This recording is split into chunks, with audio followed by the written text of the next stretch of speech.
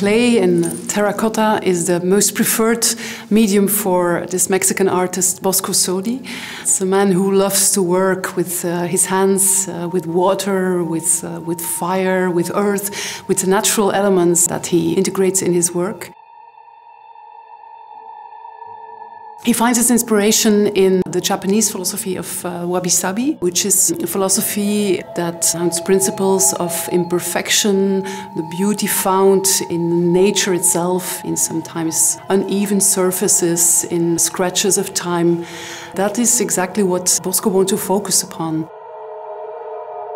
This is also one of the reasons why he called the studio in Mexico, in Oaxaca, Casa Wabi. It's a fantastic site along the coast of Oaxaca, built by Tadao Ando, where he has a program of organizing residencies of various artists.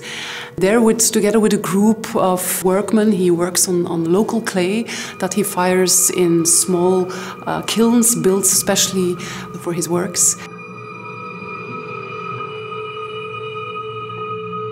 Bosco is also challenging the viewer to think about what ultimately will remain, because over time the works will once again take on an organic character, completely reduced to an abstract and random pile of clay.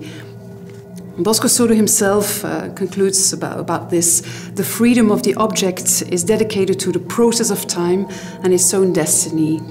The work is done by the work itself, and that's what I call la fuerza del destino, or the force of destiny.